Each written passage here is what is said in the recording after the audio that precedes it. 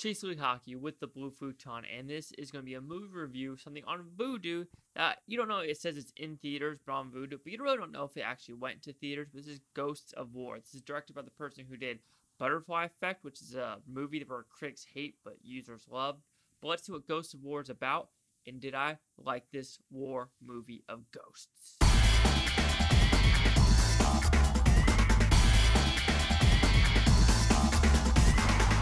So Ghosts of War, what's it about? Well, this is based in France, Germany during World War II, battling the Nazis of Germany. So now these American units, what they have to do, this unit has to go to a French house and kind of hold it until the next, unit comes to relieve them from their duties. So they get there, the unit they're about to, that want to get out of the house, they're like, we're leaving now, get out, get out, get out. And they're like, okay, why are you guys leaving so soon?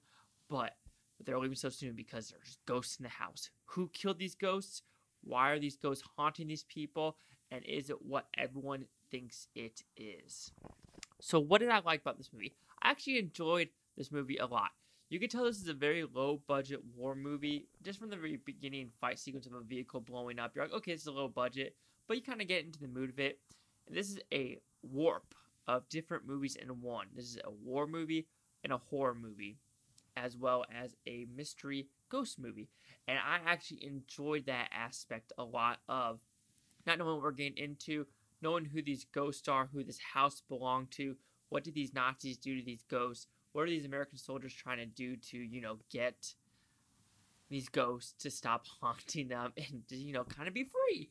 Ghosts be free because they're like, is it ghosts? Is it the house? Is it anything? We don't know what kind of these are. Are they demons? Everything like that. I mean, they go into different aspects, maybe demonic possessions, and they don't really explain that as well. But you kind of understand, not really, you kind of understand, but not really, of what they're trying to do with the very twist at the end. So the twist at the end is interesting because you know the twist all of a sudden, and you go back into what happened throughout the story. You're like, okay, that makes sense, that makes sense. That part doesn't make sense, like the demonic possession. You're like, okay, I get why they put it in there, but it just doesn't, jive with everything they're trying to do with the different timelines and stories of what's happening. The twist at the end, though, you're either going to like it or hate it, or in the middle. I'm kind of straight up in the middle because the last 15 minutes, you're like, that makes sense what they're trying to do.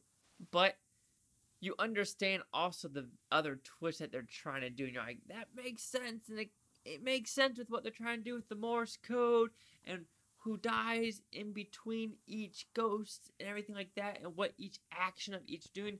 Like there's Cradle, the string game with the fingers, Cat's Cradle. Yes, there's a Cat's Cradle storyline, and you get to know these soldiers as well. Each soldier has their own personality and their differences of who they think each person is and what they do. There are different aspects of a book with German as well as Arabic in it, and you kind of go back and forth of all of a sudden this book has German in it, all of a sudden this book has absolutely nothing in it, then all of a sudden this book has Arabic in it, and how is one person actually understanding all three of these languages? Well, technically only two of these languages, but how is this person reading a blank book? So technically it could be three languages if you want to put it that way. But like I said, there's a twist at the end where you're like, huh, interesting. Overall, though, I dug this movie as a whole. I enjoyed the ghost aspect. I enjoyed the twist at the end. Even though the CGI at the end was also just like, eh. There's a lot of CGI elements where you're like, oh, that doesn't look good at all. I feel like with this movie, with a little bit more of a budget of, expanding the universe a little bit more, it would have been a vastly better movie, and a movie that could have done well in the theater post or pre-pandemic. But overall, Ghosts of War, I recommend it with the strong acting, the interesting story that keeps you very much intrigued through the whole hour and 40 minutes of what is happening. We're going through loops. Who are these characters? What's this twist at the end? Because when it happened, you go, oh, that's kind of gory, but it makes sense. And it makes you wonder. It does make you wonder of interesting. So, do I recommend it? Yes. Ghosts of War will receive a 4 out of 5 with Futon. It was at 80%. So see the Critics News scores gave this one. Holy macaroni and cheese. I am the only one that likes it, apparently. You have the critics at 38% with 39 of them, and the audience score 44% with 61 of them. Here's critic consensus. Ghosts of War blends supernatural horror and period war drama to produce a muddling mashup that proves some ingredients are better left separated. See, I disagree. I'm one of those people that like to mix and mash different storylines because we're getting the same shit over and over and over and over because we're not doing anything original anymore. We're doing sequels, remakes, sequels, remakes, sequels, remakes, sequels, remakes.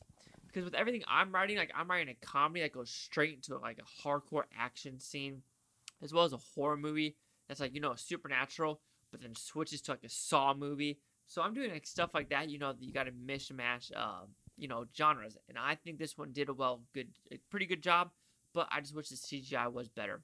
But do you agree with my 80%, the 44, or the 38 Chase Dog with the Blue Futon? Like, comment, subscribe. One more thing is Futon, Toub, you Futonians. Thanks for watching. Have a great day. Peace and love. Peace and love. Be nice, people.